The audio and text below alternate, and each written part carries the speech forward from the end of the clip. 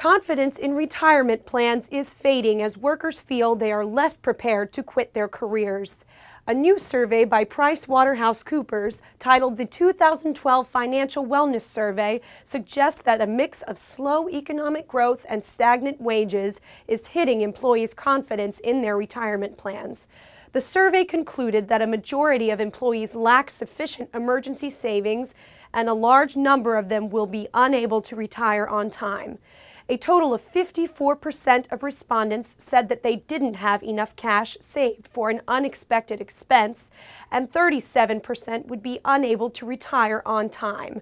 For the complete article, please go to big4.com.